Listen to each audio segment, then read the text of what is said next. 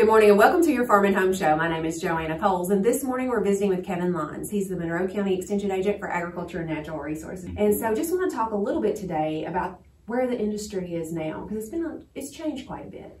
It has changed quite a bit. It's still very important agricultural industry for a lot of farmers in Kentucky, but it's kind of like a lot of other industries. It seems like it's kind of consolidated where there's fewer dairy farms, but we're getting more production. So bigger dairies are getting bigger, and smaller dairies seem like they're kind of being absorbed by the bigger dairies as far as their herd numbers. So our cow numbers are about 44,000 in Kentucky, but overall, since I think like 2006, the number of dairy farms nationwide has kind of fell by about 25%, but our milk production is up about 25%, and our cow production is up about 20%. So we're making gains, but unfortunately, that comes at the cost of some small dairy farms that used to be plentiful around here.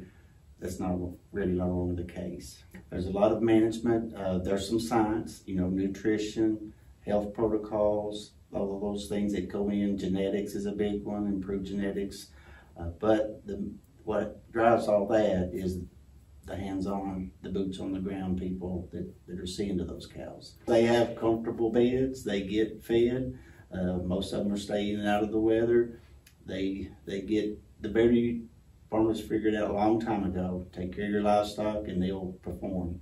So not just because you care about them, but it's also a management decision to increase your milk production. So they are pretty much pampered. Yeah, I've seen some where they have like back rubbers and fans. Water misters. Food's there whenever they want it. They've got it pretty good. They do. But it's because of the care of that farmer. That's right. That's because he cares about that.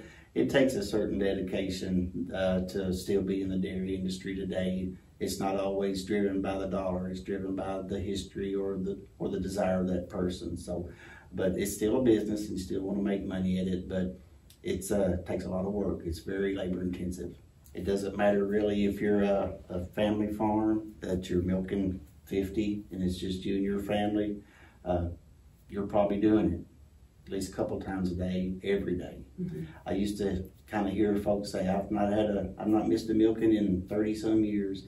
And I would think, wow, that's really impressive, because that requires such a level of dedication and such a love for the farming and the dairy and to do that. But it's nonstop. It's every day. Somebody's got to be seeing to all that. And it goes from the crops to when cows are calving to getting them on the line to doing the actual milking. The business end of it is a big part. So it's a full-time job for sure. Typically a cow will turn into a cow when she has her first calf. So up until that point, she's a heifer. Most of the heifers will try to have a calf, try to manage that where they're calving at about 2 years of age. And then she'll start producing milk when she has the calf. So the calves are well taken care of. They're fed, they're pampered just like the cows, and probably even better sometimes. And then the cow produces milk. She'll have about a 305-day lactation. During that time, she'll get rebred. You'll turn her dry for about 2 months, where you take her off the line, let her rest and replenish.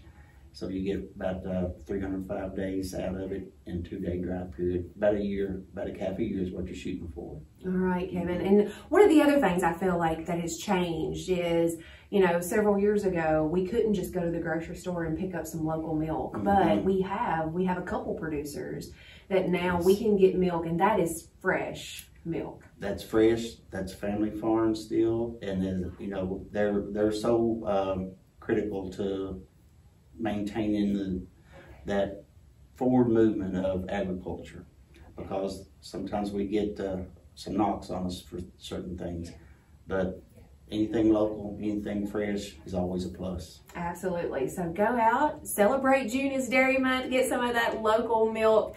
Tell us what your favorite is. Kevin, appreciate you being here with us today, and salute to all of our dairy farmers across Kentucky and the United States. Thanks for watching the Farm and Home Show. We hope you have a great day.